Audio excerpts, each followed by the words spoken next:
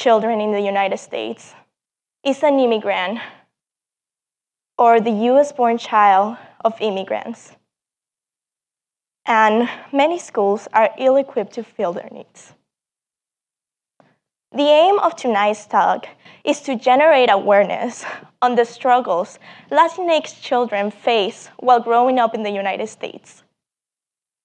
We hope that people take our stories to heart and start thinking of ways to help Latinx students in their communities. When I was 7 years old, my family went to a McDonald's, and I had to give my entire family's order to the cashier because she couldn't understand my dad. Even though he told her the order over 3 times, she couldn't understand him through his accent, and so 7-year-old me had to step up. It wouldn't be the last time that I'd need to do something like that. From a young age, I've had to be my family translator. I've had to tell them what's in an important document, as well as help them write an email and tell them what's happening in a doctor's appointment. I moved to the United States when I was just 4 years old, so being the family translator and explaining everything in this country is nothing new to me. It has taught me to be far more responsible than other kids my age, and I have had worries that other kids don't have to even consider. One example is our mutual friend. Ever since she was 10 years old, she has had to fulfill the mother role in her family. Both of her parents work, and so does her older brother, which meant that she couldn't stay after school, even if she needed help with a class or wanted to join a club. She needed to be home to make sure someone was there to pick up her younger brother and to make the food and make sure everything at the house was clean and tidy for her parents. Familism engulfs our everyday life, and we can't navigate spaces the way other kids do. Although we might desperately want to join an extracurricular at our school, such as the band or choir or the cheer team, we can't. Not just because we feel our families can't afford it, but also because from a young age, we're taught that family comes first. In my case, it was a little bit different because it was just my mom and I. My mom really wanted me to focus on extracurriculars and academics because she had to sacrifice not being in her home country for me to have a better life and a better education in the United States. However, I had to make sacrifices too. I had to leave everything I knew behind in Mexico to come to the United States under the impression that I was going to be able to sort out my residency. However, as time went by, I realized that that wasn't the case.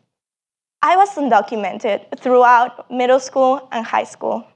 I lived in a predominantly white town, and I lived in fear every day. Fear of people finding out and me getting deported. I was scared that my mom's job would get raided out by ICE and I wouldn't see her when she came back from work. This fear consumed me. I lived in the shadows and I was living a lie. This kept me from opening up to people or making friends. However, I used extracurriculars and academics as a way to deflect my living situation at home. I really like learning, but when topics about my culture came up at school, I would have to be the one doing the teaching. The curriculum oftentimes did not feed or provide me with ties to my identity. I remember talking about the civil rights movement in my AP US history class, and my teacher talked about Martin Luther King Jr., he talked about the environmentalist movement, the women's liberation movement, he even mentioned the Filipino farmers worker movement, but he failed to talk about Cesar Chavez and Dolores Huerta. He forgot about me, about my culture, about my family history, and my stepdad's parents who were seasonal farm workers in Michigan during the time of the movement. Throughout high school, I felt like that. And in that instance, and many others, The education system neglected me, and my institution did too. As I transitioned from high school to college, I had to find avenues and navigate spaces by myself. Since of my lack of documents and my mom's low socioeconomic status, I had to find ways to apply to college, to take AP tests and standardized tests for free because I simply couldn't afford it. And even then, I didn't even know if I was gonna be able to go to college because I didn't meet the DACA requirements. And that would mean that I would have to go back to Mexico and never come back to the United States again or see my mom. However, I was lucky because I had a mentor who went through the same struggles that I did. And she helped me find ways and help so I could take the step and go to college. Because my counselors didn't know about my situation. And by the time I got to high school, I got my residency. So it made it easy for me to go to college my senior year. Similar to Pam, I didn't know if I was going to be able to go to college.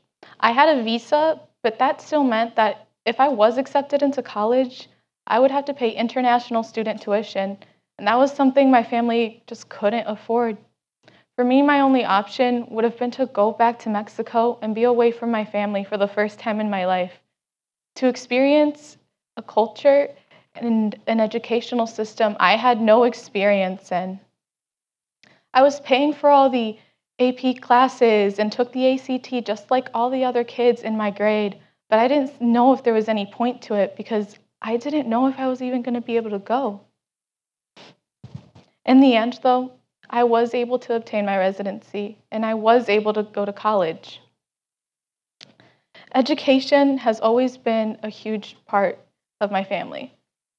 My grandparents only made it to elementary school. Both of my parents finished college in Mexico, and as I stand on this stage, I'm the first in my family to go to college in the United States.